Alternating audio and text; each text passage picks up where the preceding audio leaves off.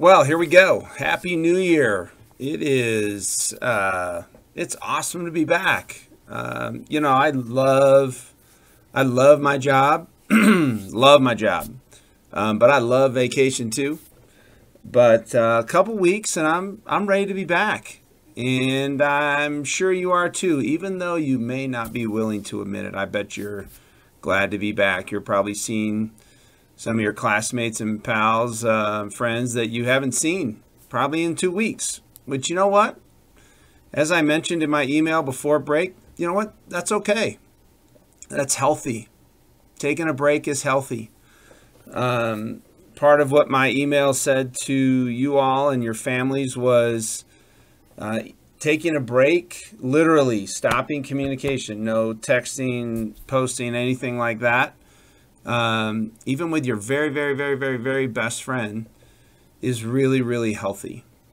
And so I hope you took advantage of that.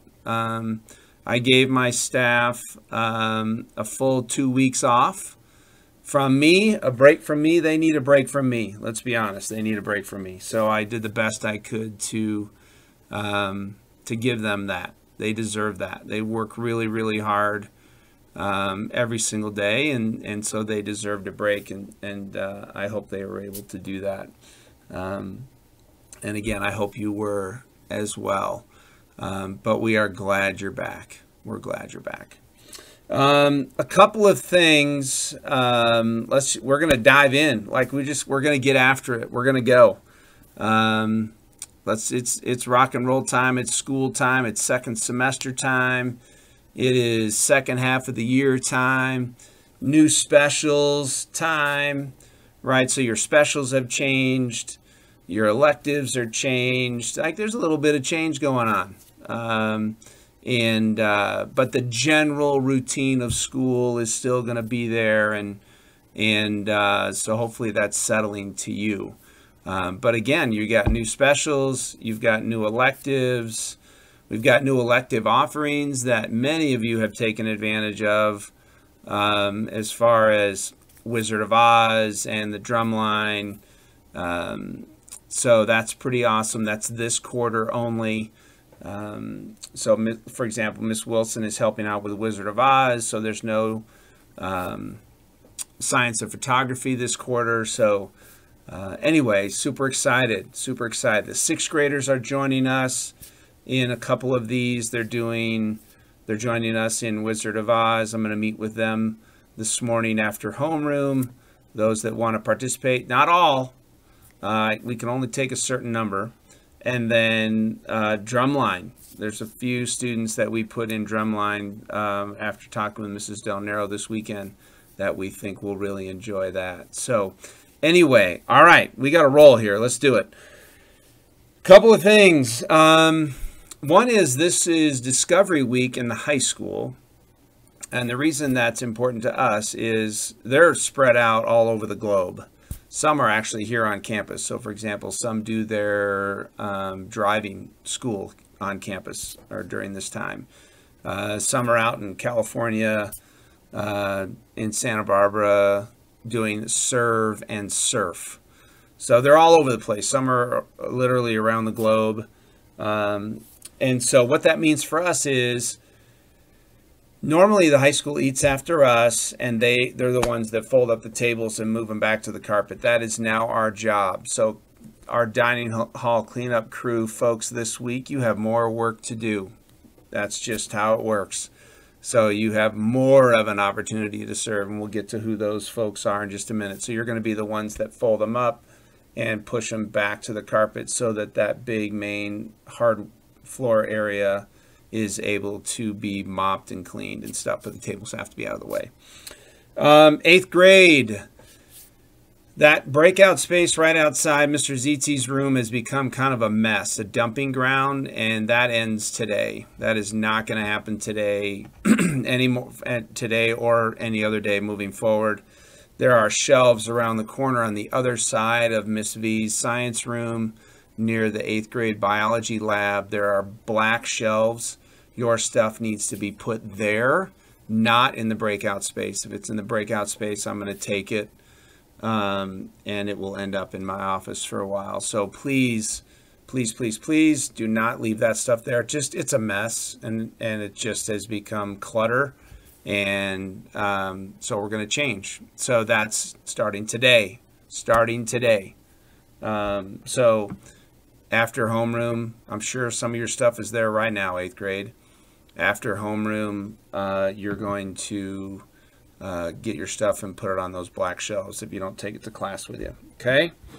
Cell phone, just a reminder, the second you walk into the building, not at the beginning of homeroom, not 5 minutes after you walk into the building, you're going to walk into the building, walk up the stairs, you're going to go right to your homeroom, and you're going to put your cell phone in the rack, okay, in that tech tray. Just a reminder, we're not playing with cell phones. Look each other in the eye and ask how your break was. Talk to each other. Have a good time.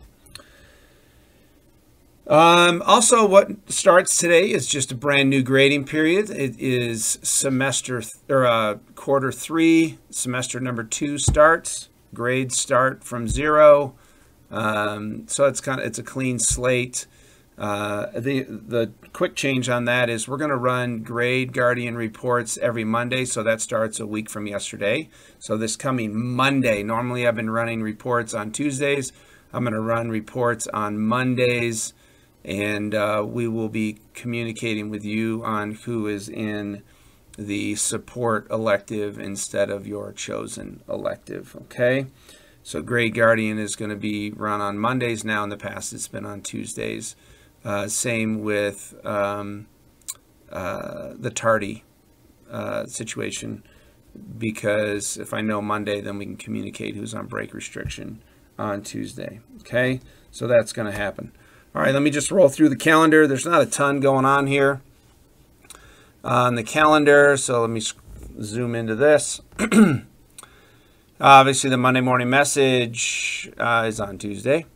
Semester 2 begins today. Specials change, things like that. We've got a 6th grade shadow student tomorrow and an 8th grade shadow student on Friday, and chapel with a community builder focus on Thursday. Obviously, there's sports going on. Those are firing up practices and games and things like that.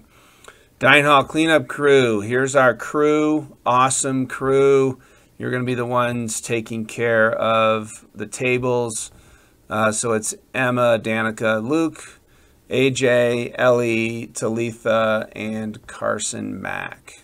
Okay, Emma, Danica, Luke, AJ, Ellie, Talitha, and Carson. Here's some update or upcoming events. Okay. That is about it on that. I wanted to read this. This is, as you know, one of my favorite books.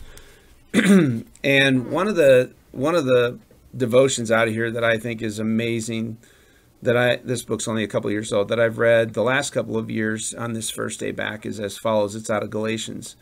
The title is Plans Work or They Don't. Love always works. Go with the sure thing. So what this talks about is kind of New Year's resolutions. I'm sure some of you have heard about New Year's resolutions. Maybe you even have a New Year's resolution. I don't. I just don't do those. I mean, I think they're great. I wholly support those that do have them. I just don't happen to do them. Okay. What is it? So this talks about January 1, even though it's January 3. What is it about January 1 and making New Year's resolutions? I think they're terrific because they get people inspired to move toward the person they want to be. Later in January, I go around asking people if they made any resolutions. It kind of gives you a window into what their hopes and dreams are. One predictable recurring theme is friends who want to go to the gym on a regular basis. So I go to the gym every day, and it is packed. After Christmas, it's packed, and nowadays it's packed. So I was there. I was there yesterday. So I was there yesterday, and it's busy. It's really, really busy, which is great. People are like inspired by the new year, pumped, excited. Let's go. It's great. One predictable recurring theme is friends who want to go to the gym on a regular basis. They say their gyms are like ghost towns in November and December. I would say that's mostly true for my gym, but it's still a pretty busy place. But yes, it is not as busy as it was yesterday. Then January hits and they get as busy as a New York City subway. They also say the crowds begin to kind of diminish over the months, and by February they're kind of back to normal. I would say that's true. So I've been a member of this gym. I think this is my 21st year of this particular gym, and it's the same as what they're describing here. If only we could make our commitments surefire bets, and so instead of them sort of dwindling, like we could stick with them. Here's the thing, plans are a toss-up. Sometimes they work out, sometimes they don't. Love always works. What if we simply commit to love? Don't plan on doing it or make a resolution to do it the way people hope to go to the gym. Just do it. Like, don't say I'm going to do it. Like, that's what we hear about the gym. Oh, I'm going to do it, and then they don't. No. What they're saying is, don't tell me you're going to do it. Just do it. No plan, no agenda. Just Jesus kind of oozing out through us every single day into the world, into our classrooms, into our friendships, right? Our lives are a series of positive experiences and some negative ones. Make your life about people and you won't regret it. There's no gym to join, no pounds to lose. Our hours and minutes are what make up our lives, and God never intended relationships to be an afterthought. Make this year about people, about loving people. We don't give our friends the love they deserve if we try to work them into when our lives slow down, sort of like wedge them in between. Let's not do that, okay? We'll wake up one day and realize we never really got to know the people we bump into every day, our classmates, even if they're the ones who sit across the dinner table from us tonight. If you have to choose between plans and your loved ones, go with the sure thing and choose love. All right, gang. Love you to death. We'll see you in the halls. Take care. That was a long one. Take care. Bye.